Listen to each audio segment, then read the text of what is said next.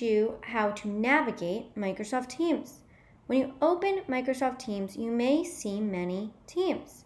Open the team that you'd like to enter, and you'll notice several channels on the left-hand side.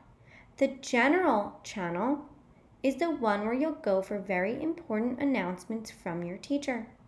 This is also the channel that will have your assignments. So when you click on assignments, you'll see all of the assignments that you have to do that are assigned. I have nothing left to do. And anything that I've completed so far under completed. And this is where I can check for feedback and grades from my teacher by clicking on each one. There may also be a class notebook if my teacher uses OneNote, but maybe they don't. And any important files can be found here in Files. So the general channel is where you go for most of your information. Your announcements under Posts, important files, maybe class notebook if my teacher uses that. Probably the most important thing is going to be my assignments. And there is a section for my grades as well. And that will show me any grades that I've gotten from my teacher.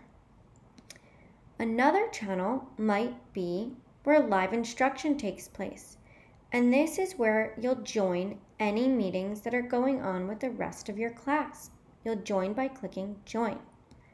Your teacher may have other channels such as resources where they post any resources you need.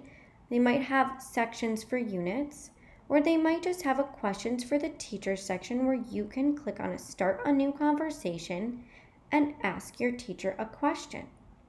To get back to all of your teams, click on All Teams on the top left, and this is where you could click on the next team.